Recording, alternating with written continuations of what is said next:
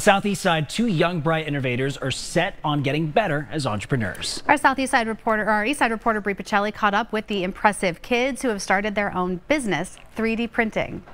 At just 10 and 12 years old, Grayson and Temperance decided they wanted to turn their love for 3D printing into their very own business, making things like dragons, sea creatures, and critters. After watching their dad work with a 3D printer, the siblings saw a unique opportunity to take it even further and bring their creative ideas to life. We realized that we could print a lot more than just the random things that we would want. There's just so much that you can do with it. You can just have a file, and as long as the slicer can slice it, and it's good, then you can 3D print like anything. Over a year ago, Great Creations was born. Thought that it would be cool to have a business of our own because we would get even more people to buy our stuff because we're kids. Despite their busy school schedules, the Laboa siblings have found a way to keep their business running smoothly. Our 3D printers can print while we're at school as long as someone sets the print. But they say they couldn't do it without the help of their parents. When we're in school and stuff, they'll just these printers are almost always running. And for Grayson and Temperance, running this business now is about more than just making money. It's about setting themselves up to have a bright future. All of this 3D printing,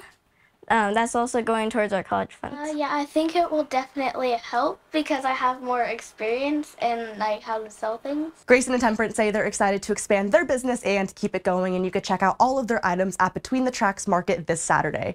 Reporting near Rita and Old Vale Road, Bri Pacelli, KGUN 9. Take a look, by the way, with what they're able to do with these creations. It's so cool, the color gradient. I mean, yeah, it's beautiful stuff, but I just love how excited they are about starting this business and being able to succeed like this. And so forward thinking, what else could they do to grow their business, thinking ahead for future success is so, it seems so mature for these kids at this age. Good for them. Yes.